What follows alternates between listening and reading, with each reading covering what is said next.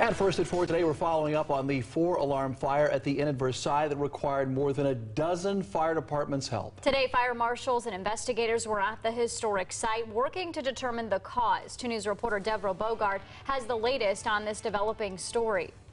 Residents, guests, and nearby businesses just keep saying how crucial and historic this inn is to the village of Versailles, so they're elated that they will rebuild.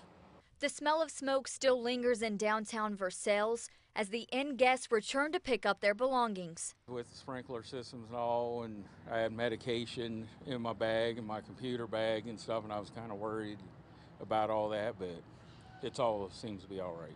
He and other guests now staying at a conference center owned by Midmark Corporation, which also owns the inn at Versailles. Throughout the evening, the fire escalated. It did go into the walls, into the ceilings. Ken Demange with Midmark Corporation says power has since been restored to the rest of the block, and no injuries were reported as staff quickly evacuated the building of all inn and restaurant guests. He says it's too early to know the extent of the damage or cost of repairs, but says they have every intention of opening back up, which is exciting many residents who say it really draws people to the community. I have family come from California and a sister that comes from Vermont, and we like to eat here, so it's a very, very nice restaurant.